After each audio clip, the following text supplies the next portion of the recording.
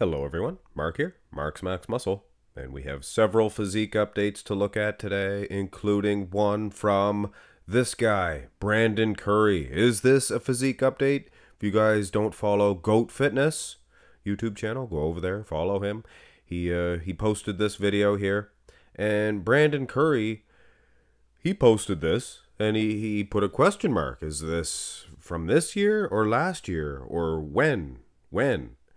Man, oh man, he keeps us wondering if this is this year. What do you guys think? So let's just pretend this is from this year. Goat says he thinks it is. I think it is. Is that the same underwear as he had on last year? I don't know. Looks like the 2019 size. That type of form.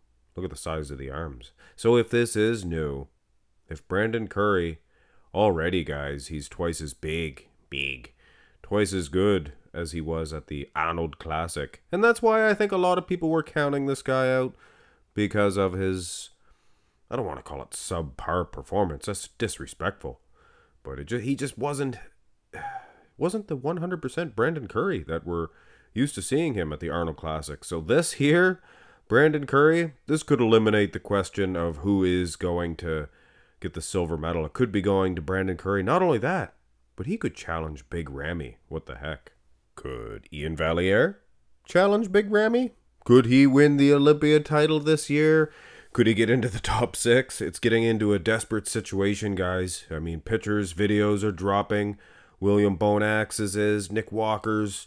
I mean, is there going to be room for an Iain Valliere in that top spot? Look at the gams, if you will.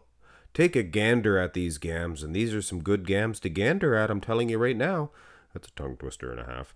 But yeah, for those of you who are not keen on seeing Iain Valliere getting into that top 6, top 7 position, could be a situation where you're going to be disappointed. This guy is incredible. He is looking shredded. Never seen him look so big with this type of condition, this type of low body fat before. And here's an interesting part, and here's a funny little jig to the video. Here's a side lag of Iain Valliere. Incredible, right? Well, I think it is. I think it's just unbeatable. Virtually unbeatable. Because Samson Dauda, he must have been watching. He must have been watching, so he released a photo. You know what I mean? He's at his house. He probably was on his computer and seen the picture of Iain.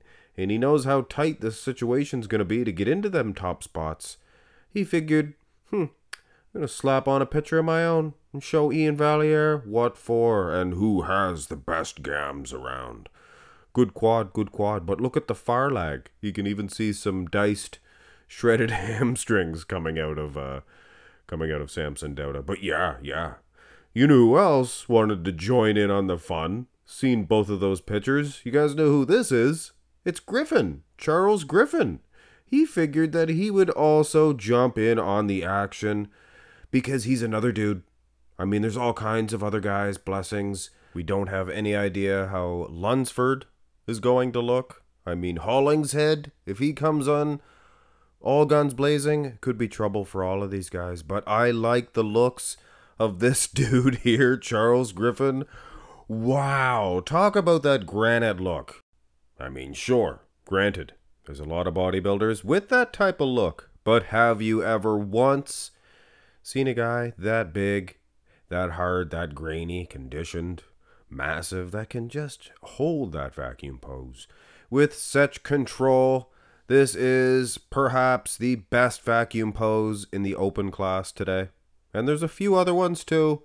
You can't mention the vacuum without mentioning Blessing also has a good one. But this guy here, I like the odds of Charles Griffen to not get overlooked this year. So here's hoping.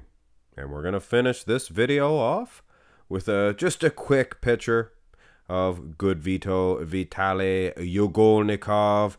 This dude here is going to be, he's going to be the story of 2023. I'm telling you right now. Now, why isn't he going to be the story of 2022? He's competing November 3rd, I believe. 3rd, 4th, or 5th. It must be a 3-day show, things of that nature. But anyway, it's not even to get a pro card yet. So he has to compete for that show, which he'll win, I'm sure. And then he has to compete again the November 23rd. So he's competing twice in November, if I'm not mistaken. A little bit confusing, but I believe that is the way she goes.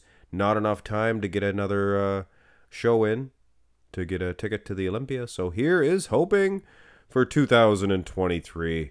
This guy is going to be on fire. Vitaly Ugolnikov could be the future of the IFBB. Hit thumbs up on the video, guys. Please subscribe to the channel if you have not already. And don't forget, have a great night.